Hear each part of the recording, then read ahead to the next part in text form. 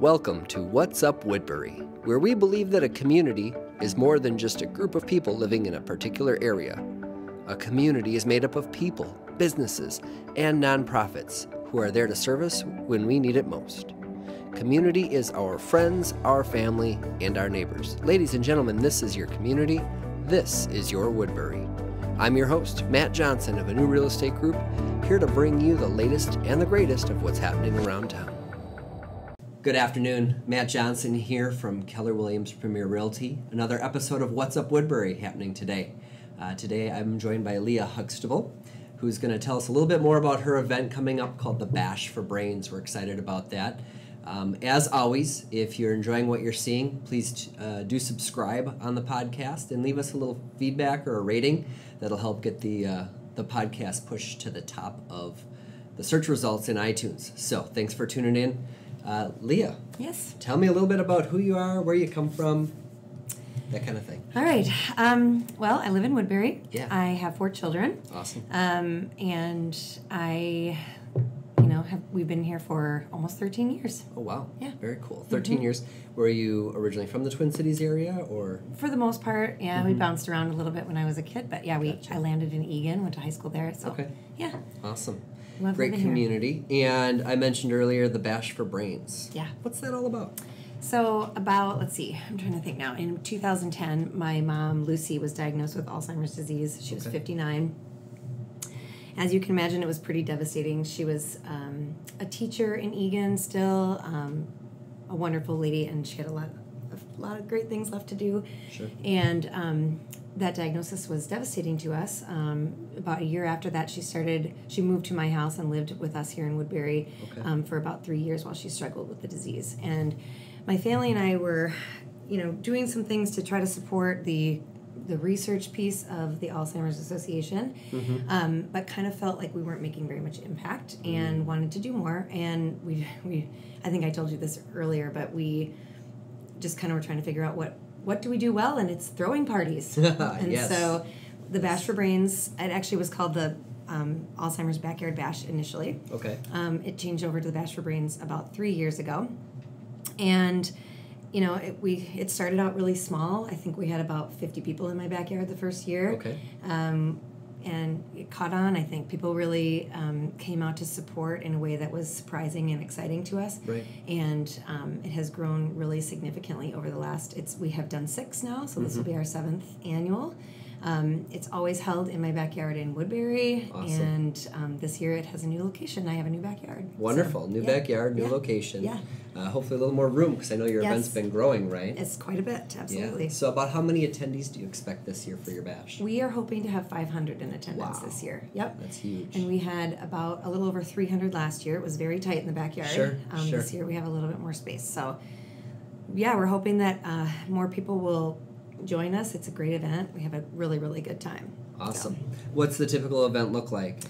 Is there entertainment or that kind of thing? Yeah, so it is dinner and drinks included with your ticket price, as well as live music. The live music is a band this year called Power Tap. Look them up. They're great. They do mostly cover stuff, and it's a really good time. We have a dance party at the end. And we also have a large silent auction and raffle.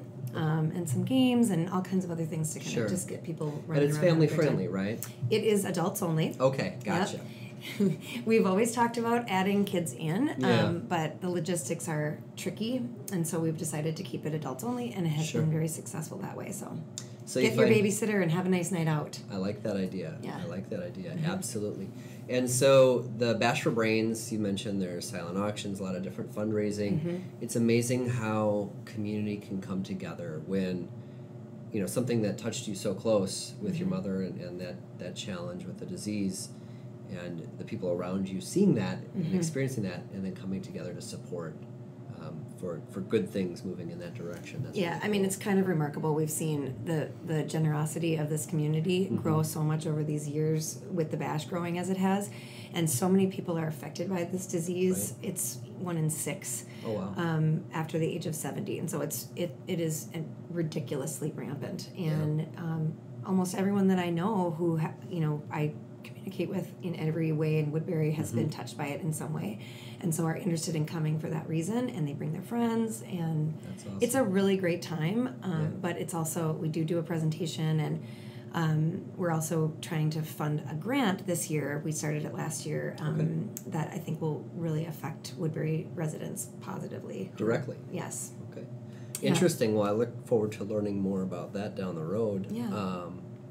Wanted to ask as well, though, because I learned of this event and the connection through the Woodbury Community Foundation. So the Woodbury Community Foundation was established about a dozen years ago as the Friends of Woodbury, and it supports causes and opportunities in the community that matter. And this is one of those opportunities that came up, and you've been able to partner with the Community Foundation? So the Community Foundation is, we're sort of under their umbrella now, which has been really helpful to us. They act as our fiscal agent, but more importantly, they're helping to facilitate this fund. It's called the Bash for Brains Fund, and what it will do is help community members receive respite care financing. Respite care is one of the things that can be very, very expensive for people suffering and their caregivers, and one of the things that can make the most impact on a caregiver's ability to continue doing that work is whether or not they can have some relief from it on occasion. Sure. And like I said, it's very expensive.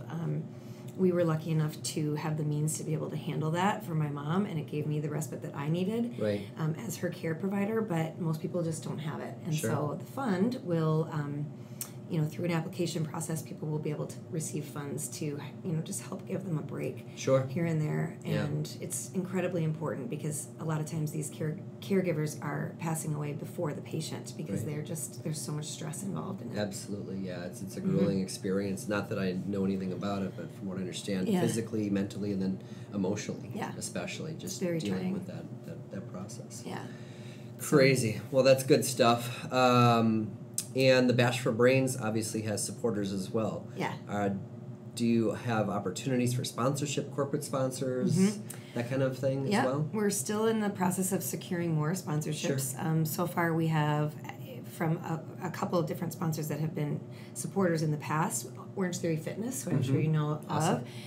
Custom One Homes. I'm trying to think of Morgan Stanley is supporting this year. We have lots of feelers out. So wonderful. Yes, absolutely, we have sponsorship opportunities, and I can give information. How do we learn more about that? Is there a website? Or? bashforbrains.com. Okay. We're also always looking for more silent auction items that if people are have experiences or things that they would be willing to donate. We're always looking for more, and we're hoping to raise about $80,000 at the Bash this year. Awesome. So big goals. I hope a lot of people will come out. It's going to be a great time. Yeah, and that's open to the anybody who wants to. Just go to the website. You can buy some tickets. Yep. I know you have a special going on right now. We do through the 4th of July. You can get 4 tickets for the price of 3. Tickets are $40 ahead and $50 at the door, so you get 4 tickets for $120, which is quite a deal. It's something we've never done before, but we just are hoping to, be able to plan better this year than we have ever been able to before. So. Yeah, I can't imagine having 300 people just show up at your backyard. It's a little crazy, but who's cooking Johnsonville brats, right? The food is really good too. Yeah, have a great time. Yeah, absolutely. And that's what I love about the Community Foundation is providing resources and the tools for an organization like yours to come in and leverage that to do something that's unique, that's providing an opportunity that you don't normally hear of. The Red Cross and their blood donation. We got a lot of great things going on, both locally, regionally, and nationally. But there's all these little pockets of opportunities where people could use some help. It's the coolest part about the Community Foundation, as far as I'm concerned. They look for problems that they can fix.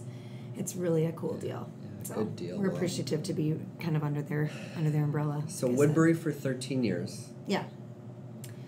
What's your favorite part about living here in Woodbury?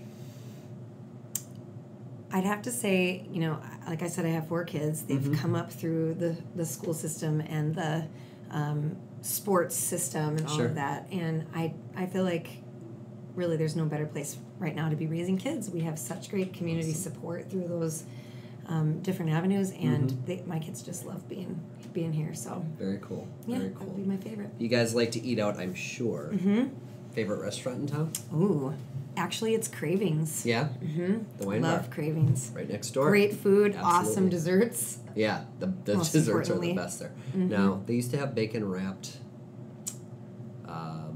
scallops. Yes. Oh, those are the best. Bacon wrapped scallops at And Cravings. have you ever tried the bread pudding?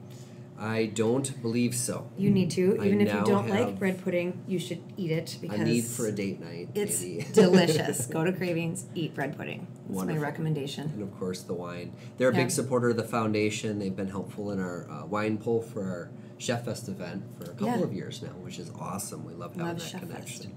Yeah. Any other favorite places to shop or hangouts that you like in town? Let's see.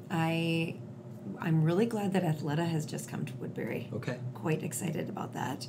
And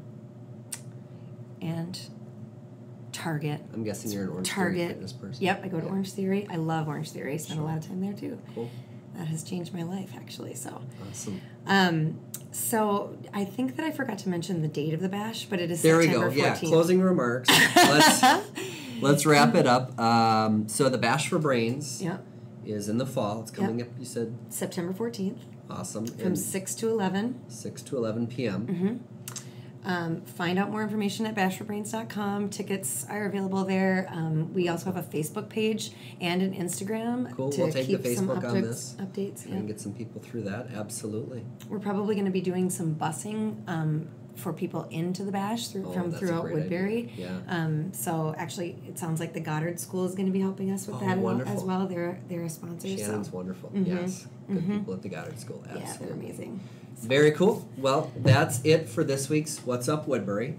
We hope you tune in again. Like I said, I want to thank my guest, Leah Huxtable, and the Bash for Brains for being out today. Thanks for having me. And thank you for checking us out. Otherwise, make it a great week. Again, I'm Matt Johnson from Keller Williams. We appreciate you tuning in. Thanks. Well, folks, that wraps up another episode of What's Up Woodbury. If you enjoyed our program today and are interested in hearing more, please take a moment to subscribe on iTunes, Stitcher, Spotify, or wherever you listen to great podcasts just like this. Your feedback is valuable, so please take a minute to give us a 5-star review, and we'll be sure you are rewarded. Thank you again for tuning in today. We hope to see you around town.